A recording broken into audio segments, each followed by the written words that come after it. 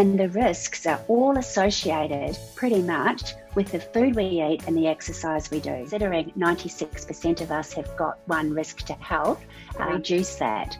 If you've got high cholesterol, eating fresh fruit and vegetables and exercise will reduce that. We need to take our rose-coloured glasses off and understand the stuff on the front of the packet is just marketing. 2 pieces of fruit, 5 serves of vegetables, and do 10,000 steps a day. Welcome to another System 1357 live workshop, live and real. Today we have Linda Wells, and Linda Wells is going to talk to us about nutrition.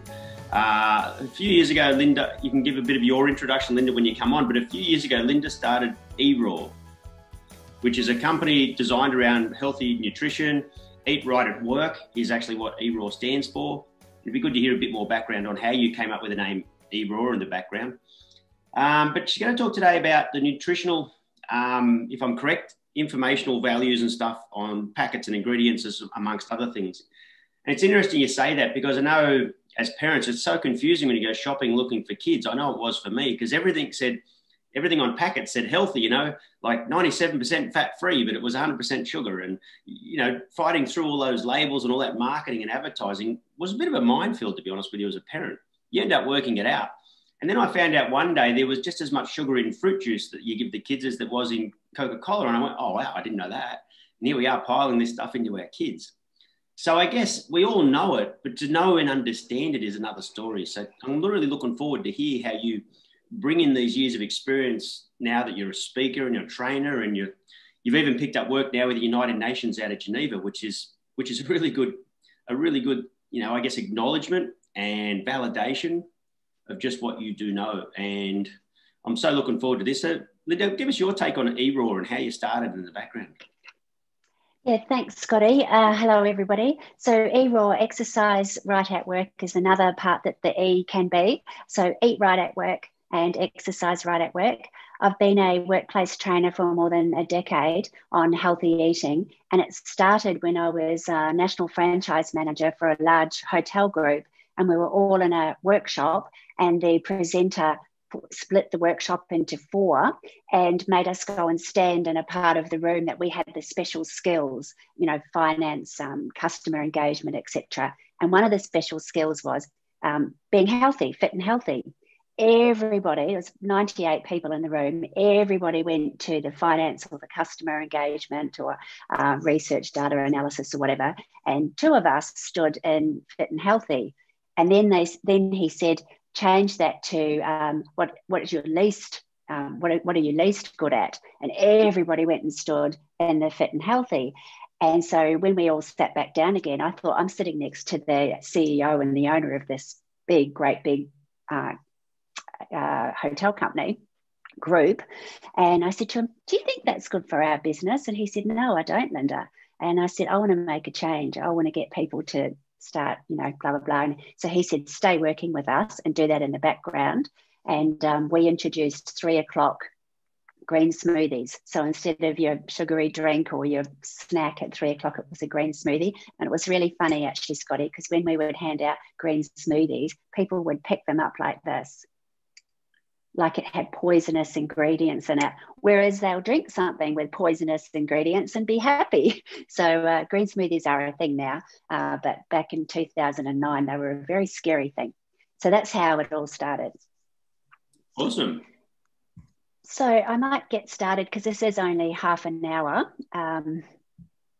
So we've said who I am, so I'll move on. So there is a problem, and it's not just a problem in Australia, it's a problem in New Zealand, a problem, as Scotty was mentioning, I'm doing some work with United Nations, and they're based in Geneva, but the people that were on the session recently, they were in multiple countries. So there is a problem globally, and the status quo for most companies is that we have increased our rate of obesity. We are eating junk food, processed food, sugary drinks, etc. And we're just continuing to do it. So now we have this extremely rising obesity rate. Australia's got 67% of people obese. New Zealand's got 62% of people obese. by 2025, we're going to nail it. We're going to be 75% obese. So that's a problem. And it creates these underlying health issues. The health issues in Australia that we have, according to the National Health Survey, 96% of Australians have one risk to their health, and 75% of Australians have multiple risks to their health. And the risks are all associated pretty much with the food we eat and the exercise we do. So high cholesterol, high blood pressure, high BMI, excess weight, lack of eating fruit and vegetables. The recommended amount is 2 pieces of fruit and 5 serves of vegetables. We have somebody on today who's already nailed that goal, so of the 2 fruits. So it's not hard to do, but then in some respects it is hard to understand what 5 serves of vegetables are. I've had that question asked multiple times. We're physically inactive.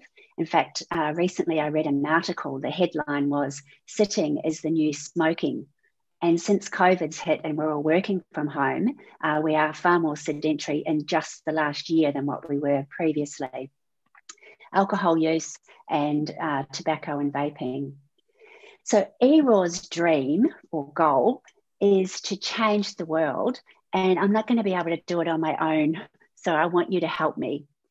Imagine if we had hospitals and they were empty, like empty, and there were doctors, nurses, people on reception, orderlies, all just sitting out the back, playing chess, eating organic strawberries, filing their nails, listening to a podcast or something. Imagine that. That's not what it is. In fact, we've got, I think, 4 politicians at the moment in hospital. If you go to hospital because you've slipped on some steps, and you go to hospital, but you approach with the broken ribs or whatever it is, but with high blood pressure, high cholesterol, etc., you've got underlying health risks as well. So they've got to address those and the accident that's just happened.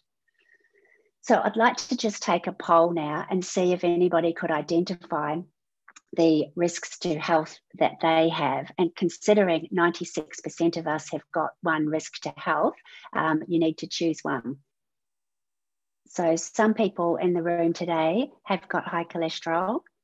Some people have got high blood pressure. Some people are carrying excess weight. Some people are not eating the right amount of vegetable consumption. Some people, actually, more people are eating the right amount of fruit. That's brilliant. So 60% of people are eating the right amount of fruit. 60% of people are physically inactive. Nobody's got risky alcohol consumption, which is great, and nobody's a smoker. And then I put sleep patterns in there too. So 60% of people have got poor sleep patterns. So you can see, even just in a small group like this, we've all chosen one pretty much. So if we end up in the hospital, then we have a underlying health issue, including what we're there for. So if we look at sugary drinks and processed food, the types of health effects that they have on our body are the same sort of panel that we just saw of the risks that we've got to health. So if you've got high blood pressure, eating fresh fruit and vegetables will reduce that. If you've got high cholesterol, eating fresh fruit and vegetables and exercise will reduce that. Remember that old saying, an apple a day keeps the doctor away? Well, there is actually research study that says 2 apples will reduce your cholesterol levels by 10%. Heart disease, cardiovascular disease, type 2 diabetes, strokes, weight gain, obesity, kidney disease, liver disease, and cancer. Those are the cause and effect of processed food and sugary drinks. So why do we eat processed food and sugary drinks? Why do we do that? Well, it's not easy. We need to take our rose-coloured glasses off and understand the stuff on the front of the packet is just marketing. It's not actually the truth. And even the stuff on the back of the packet is just what they legally have to disclose. So you have a couple of choices to make. You can continue to eat processed foods without ramping up your food literacy to see what's in it, and then hand yourself over to Nurse Hatchet. You can hand yourself over to the medical industry. So you have high blood pressure, high cholesterol, you just give yourself to the medical industry and they give you medication for it. Or you can test it yourself in the next 6 months, rapidly change your fruit and vegetable consumption and exercise and see if your blood pressure and your cholesterol and your weight and your BMI changes. There are also all sorts of apps that you can use to just check out what's inside the food. And I don't really want you to do this. I don't want you to walk around a supermarket with an app and take a product off the shelf and do the research, right? I'm just going to show you some quick things here. What I do want you to do is take the product off the shelf, just turn it around. If it's got lots of stuff that you're going to recognize in a minute, pop it back on the shelf, get your steps up and wander over to the fresh produce section of the supermarket. There's 2 quite good apps. One's called Innit. You just basically scan the barcode and it will say excellent or mediocre or bad, or the Chemical Maze app. The Chemical Maze app delves in a little bit deeper and I'm going to use that one. So let's have a biscuit, right? We're having a cup of tea. Let's just have an Oreo. What's wrong with that? So Oreo ingredients are flour, sugar, oil, and cocoa and glucose syrup, which is sugar, some raising agents, emulsifier, which is soy. If I ask people, how much soy do you consume? Most people will say, oh, I don't have a soy latte. But soy is in every processed packet of food, basically. And then there's some numbers. So does anybody want to unmute themselves and tell me what those numbers are? Do you know what they are? It's a sort of irreversible question. No, we don't know what those numbers are. We don't know whether they're good or bad, but we're just going to eat the Oreo. So I'm just going to look at one of those numbers, and that's 319. So 319, can somebody, maybe Anthony, unmute yourself and pronounce the name? Turt.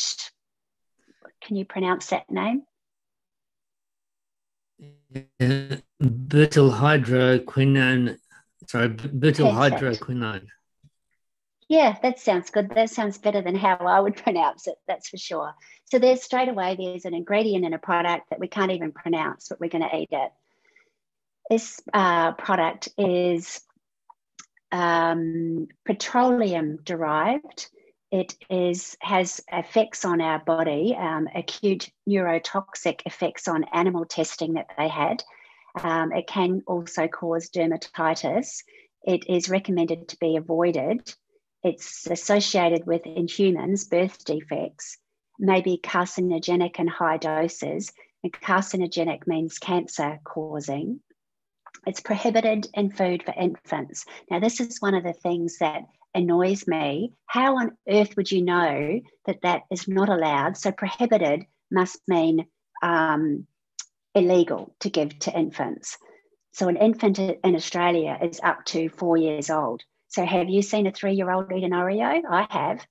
So, you know, I want the police to run into that playground and say, oh, I'm going to arrest the parents for feeding them that Oreo because it's prohibited in food for infants. But nobody knows it. It's just 319. What on earth is 319?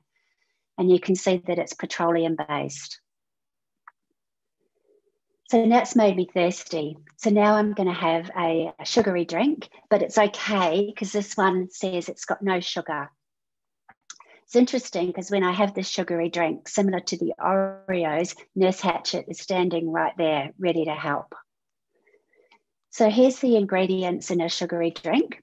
This particular sugary drink: carbonated water, some colour, some food acids, some sweeteners, 2 sweeteners. So it's got no sugar, but it's got 2 sweeteners and some flavour. And there's a whole different discussion to have on flavour. Natural flavour is another great discussion to have one day. And caffeine. So this particular product is 200 times sweeter than sugar, and it is best avoided. It is prohibited in food for infants. It is reported to, it's been done, animal tests have been done, and it has caused tumour, leukemia, and chronic respiratory disease in those animal studies. It is also it is derived from, sorry, I'm just it is also in other medicines as well. It is used in over this particular product, 951. I think I've moved on to 951 now. This particular product is in over 5,000 food products, but it is 200 times sweeter than sugar.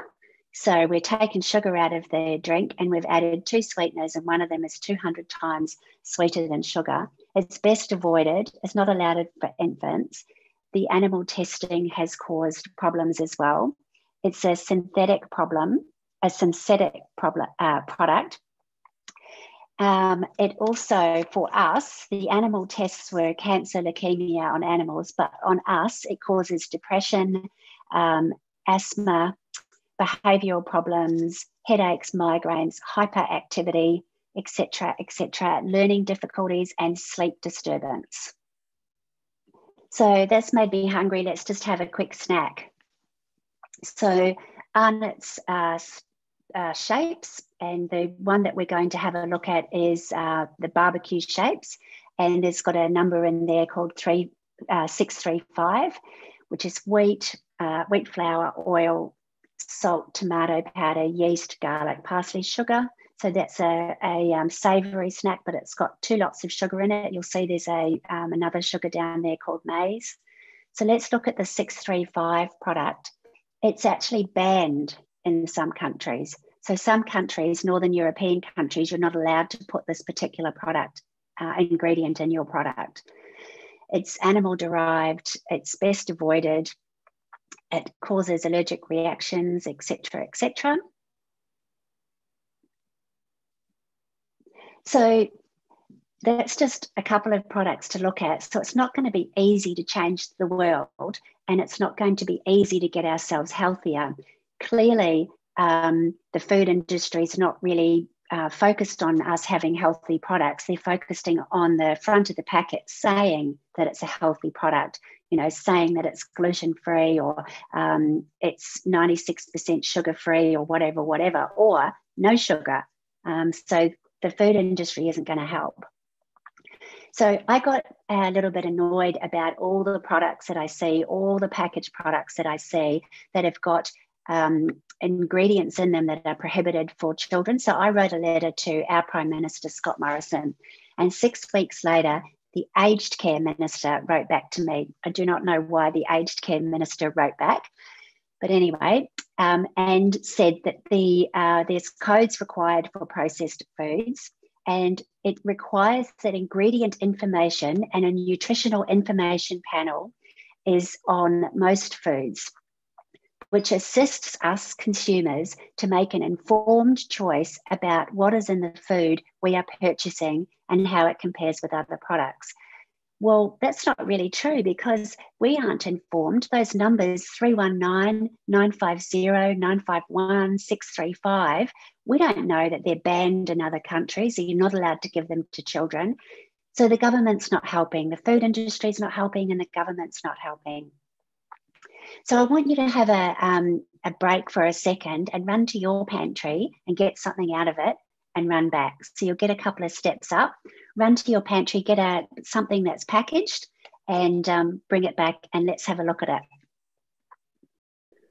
it. Louise and Cara, do you have a number on your product? Yep. I've got a 551. 551. Let's just try that one first. What's the product? Anti-caking agent, apparently. Of the product. Okay. And it's chicken noodles. Chicken noodles. All right. We all know chicken noodles. That's a great one. Thank you for that. So it's silicon dioxide amorphous. Now, it's probably not how you pronounce it. It gives a smiley face to say that it's safe and maybe beneficial. However, no, wait. It's prohibited in food for infants, so you cannot give that to somebody under the age of 4. It is also in lip gloss and sunscreen, and it is mineral derived. Any other numbers? Oh, yeah. Well, you go on. Have you got any numbers? I've got these seaweed things And there's no numbers, Okay.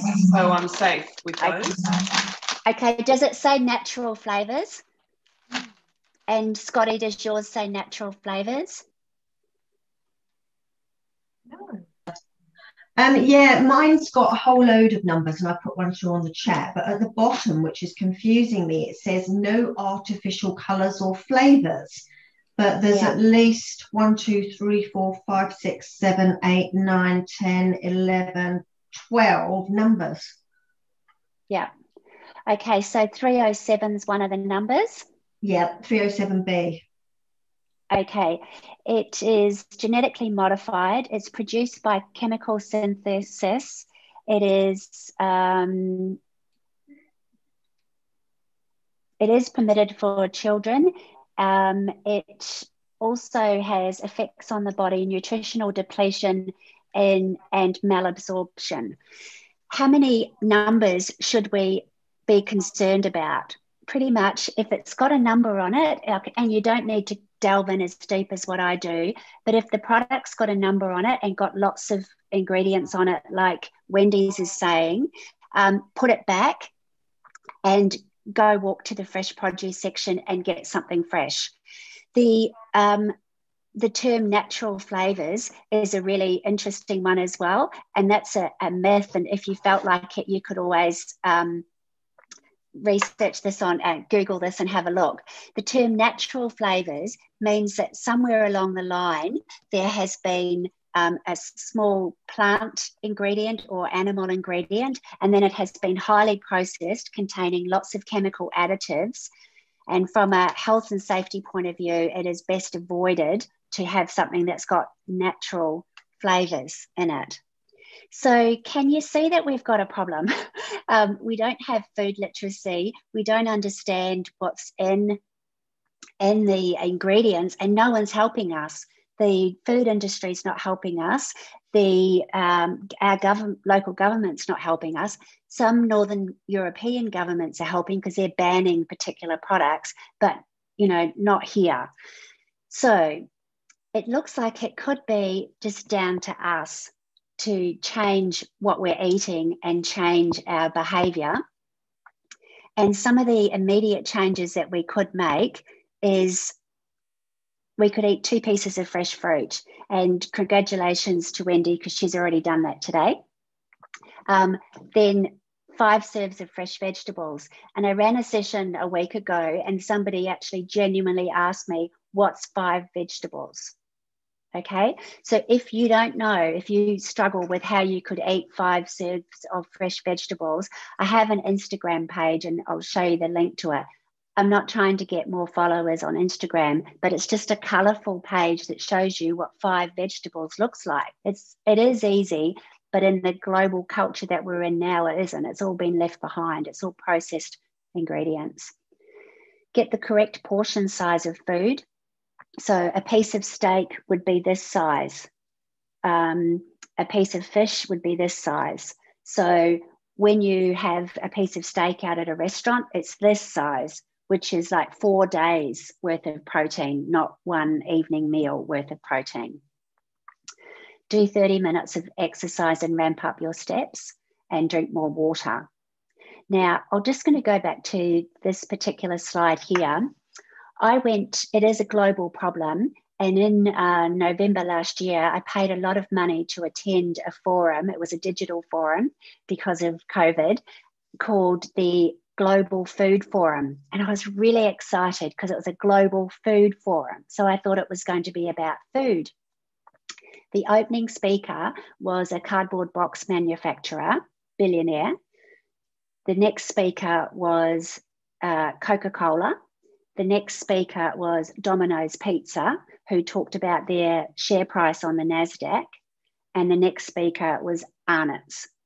So I logged off. It's not food. It's all fake ingredients, synthetic ingredients, things that aren't any good for us. And that's what we call a global food forum. So that's pretty much a wrap up. If you can't do the 2 pieces of fruit and 5 serves of vegetables and 10,000 steps a day, maybe go to my website and just download this fridge banner and get your family to do it with you. I'm doing a accountability buddy challenge with a girlfriend at the moment. She wants to get 5,000 steps a day, and I've been doing this for a while, so I'm already past the 10,000 steps. But we have to send one another a photograph each day of our step count, and she's nailing it because of that competition. So if you want to download that, go to my website. It's eraw.com.au, and go to the courses page, and you'll get that fridge banner. Also, if you wanted to challenge with me and send me a photograph every day of a healthy lunch that you're having, I won't make a comment on it, but just send me a photograph every day. Do that via LinkedIn and in the direct messages, and I'll be praising you. And that's sort of it. If anybody has any questions, they're most welcome to unmute themselves and ask.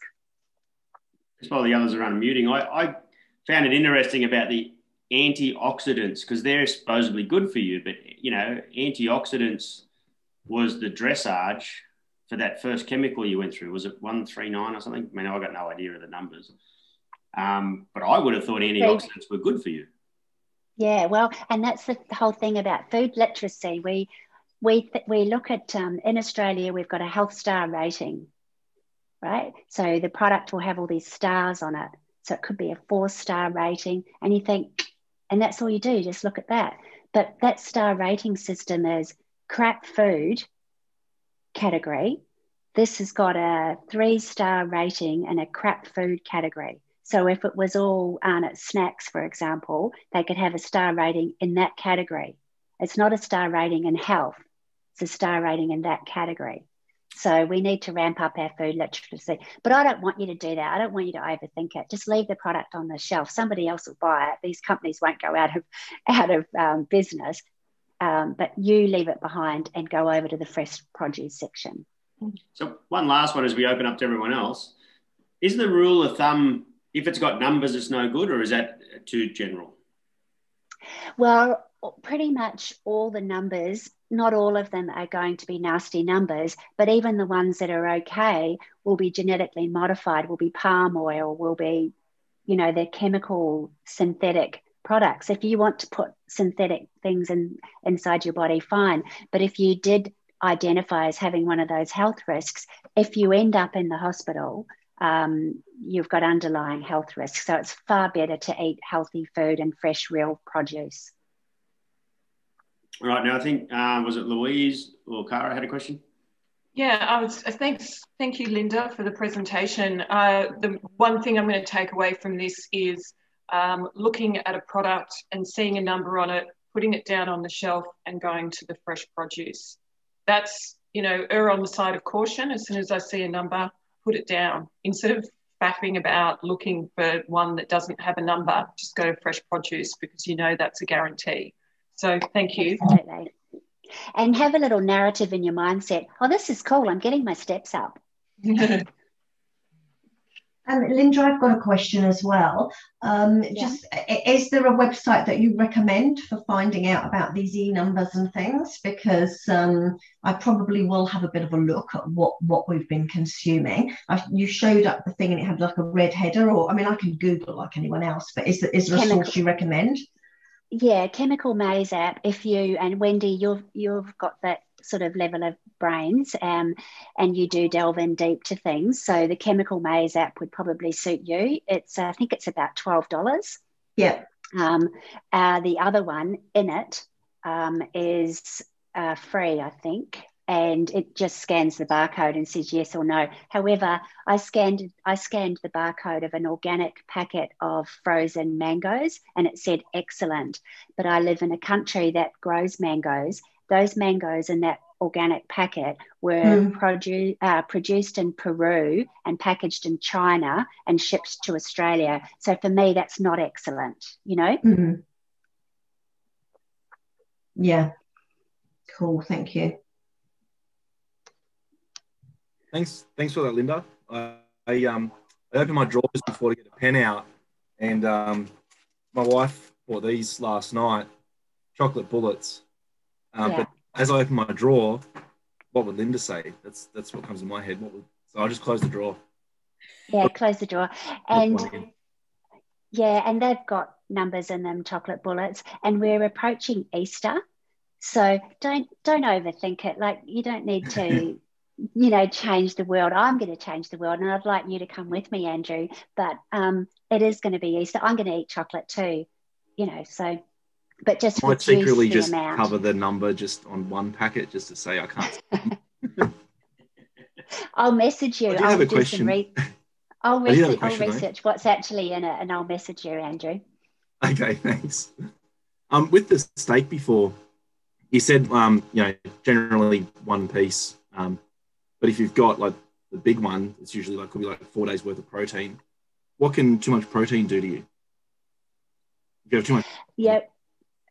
Too much protein won't matter, but there's fat in all of those ingredients as well, so it's too much fat. And like same with my partner, he'll buy a piece of steak this big, or go to there's a really nice restaurant we go to once a month over here, and the steak is like that big, and he'll just say, "I'm eating this, and I'm not making eye contact with you, Linda." Fine. Which does raise a question: is in moderation okay? If you didn't tick any of those underlying health issues, then you're doing okay. Somebody like you, Scotty, who's a surfer, it's probably okay. But because you're very physically active, but the minute we stop being physically active, it will ramp up, It's funny you say that. I went and got a heart check recently because I had a cholesterol of 6. So I went and got a CT scan done on my heart for any calcium buildups or anything else. I got a heart of a less than 35-year-old. I went and had my lungs checked so I could be a diver, and they gave me a report card of less than a 35-year-old as well. But I've still got a cholesterol of 6, and I go, actually, all my family's always had high cholesterol. Is it genetic? Is it me? Is it just my makeup? It's like some people are solid and some people are skinny, because of their background. So what's your take on that? I mean, I'd like to have a lower cholesterol, but actually I think ever since I've been tested, I've always had a higher cholesterol than what's considered normal. Well, my take on is either hand yourself over to the medical industry or test some things. And you're a research-minded person, Scotty. Test yourself. Give you a month, get tested, get the number, and then eat 2 apples every single day, and then get tested and see if it's helped. Yeah, they say Brazil nuts are really good, and I've been meaning to get tested again, but I haven't been tested now since last year. I get tested every year for everything. I figure if I work this hard, I might as well try and live a bit longer, right? Well, Brazil nuts are actually good for men for a particular cancer that men get as well. So 2 Brazil nuts a day is actually healthy for men to have for a particular cancer that can happen. What if you have 4? Knock yourself out. The way to have the right amount of nuts is actually a lot smaller than what we think, and I never ever achieve the right amount. But when you put your nuts in your hand, if they start to roll into your fingers, it's too many. It should be just here. But I eat 4 times as much as that. That's why Brazil nuts, there's only 2 of them, because you put them in your hand, they fill your palm. That's right. I do make a palm full of Brazil nuts and sultanas and cashews, just little, and that fills me up as a lunchtime snack. The other thing that you just mentioned, actually, I think Andrew wants to unmute. The other thing that you mentioned, as well as sometimes high cholesterol and high blood pressure, they call it hereditary. And some of it, a small proportion of it, is hereditary, but it could be hereditary because your family didn't eat healthy food and didn't exercise. So that's why it's hereditary. I'm dealing with an organisation at the moment, and their office is upstairs, and their supervisor coordinator who looks after 30 of their staff, she now can't climb upstairs, and she's morbidly obese. And, she said, "Oh, it's my family," but all of her family's morbidly obese as well. So a great way, either hand yourself over to Nurse Hatchett, who is overwhelmed with people at the moment. She's even got politicians at the moment, or make some changes and do your own research and see if you're getting better. As we start to wrap up, if anyone's got any more questions, what's your 2 tips for everyone? Your 2 standard tips in like a 1-minute review? My absolute goal is you eat 2 pieces of fruit, 5 serves of vegetables, and do 10,000 steps a day. That's it. I'm happy with that. Real simple formula, right? Yeah. Only 3 things to remember. Yeah. Can you tell my kids that, Linda? If you put the fridge banner on your fridge, Andrew, they'll hold you to account. Okay, They'll say, why didn't you tick that? I'll give that a go. I'll print it out. All right. Great. Anyone else got any more everybody. questions? Anyone else want to raise their hand? No. I find the whole labeling thing fascinating from 2 sides of it. One is obviously, I'll call it fake marketing and advertising. You know, look, I'm a big fan of marketing and advertising because it works. But when I look at it on packets, I go, oh, wow, these guys are super smart, right? They really suck us in with some false advertising, some false positives, which is, you know, like I said, I like the psychology behind it too, because then you're going to go, okay, well, and not only in a health perspective, learn to read between the lines of the labels on food, but it's the same with everything else. You know, so what are they really trying to say? When they say it's 97% fat-free, what are they really trying to say? You know, what else is there? And that's why I like the psychology behind it. So, and even though we're aware of it, I learned a few new things today, especially around those numbers. And I always took for granted the numbers. But the second thing I learned today was how they fake market the numbers too. Now, it might be true that it's an antioxidant, but I would have looked at antioxidants and thought, oh, okay, well, it's an antioxidant, but it's okay. It's like vitamin C. It's like, should be good for me. So interestingly enough, they actually dress up what they have to put in there as well. And maybe it's true. Maybe it is an antioxidant. And but us lay people just don't know. We just trust. No. We trust. Yeah, and the government doesn't mind us not knowing, because that letter that I wrote, and then the aged care minister writing back to me and saying, oh no, and they even said that, you know, 950 was totally fine. Okay. So it's nobody's coming. It's up to us. We need to make the change, and I need everybody here to make the change, so then we can do it all through Australia and Wendy's in New Zealand, and you know, I'm dealing with people in Switzerland. So slowly we can go, you know, globally. Well, that was an excellent session. I was looking forward to that one. If no one else has got any more questions, stick your hand up. Otherwise, we'll roll. That was excellent. I was very, very happy. That'll be a good replay, that one. Thank you, Scotty. Thank you, everybody, for attending. All right, everyone. We'll see you all in the next one. Thanks, next week. Check out what's live on System 1357 Live. There's constant workshops coming up. The International Women's Day events were so good. They were excellent. Both here in America, we ran these live workshops, but they weren't workshops. They were panels. They were so good. And we've got a whole array of things coming up next around even video content online. And anyway, so keep an eye on it. System 1357 Live. And there's something for everybody in there. And if you can't come, go check out the replays. The replays are going live as we speak. I put up 2 more replays, one with actually Ron Craig around cybersecurity. And we ran that workshop, and a couple of days later, a friend of mine had $10,000 taken out of his bank account. And I said, you should have come to the workshop. I tell everyone they're there, you should have come, because you would have recognized it quicker. Anyway, I think he's actually going to get it back because he caught it as it happened and he didn't manage to leave it. But long story short is there's some awesome information there for everyone to learn from.